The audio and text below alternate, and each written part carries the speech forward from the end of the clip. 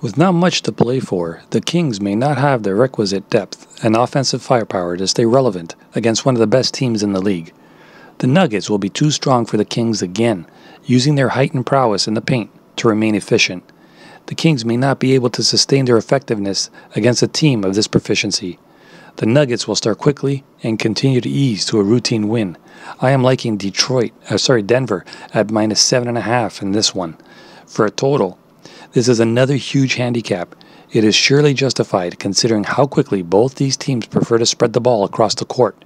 Still, the Kings and the Nuggets will not be able to cross 235, which equates to close to 60 points a quarter. The Kings are averaging 109.9 ppg, and the Nuggets have managed a little over 110 a game. The Kings may not hit their season average, but the Nuggets will. Still, the total will remain under. It was 235. We now get an extra 2 more points. I'll take it.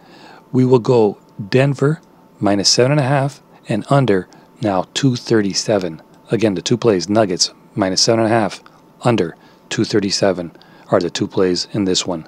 What say you? Let me know in the comment section. As always, peace and love. Nothing but the best. Taylor Fade, may the winner be yours. We're all here for the same reason, to get that cash. We all know it. We all love it. We're all going for it. So let's get it. Take care, everybody, and we will see you next time. This is Trending Rabbit.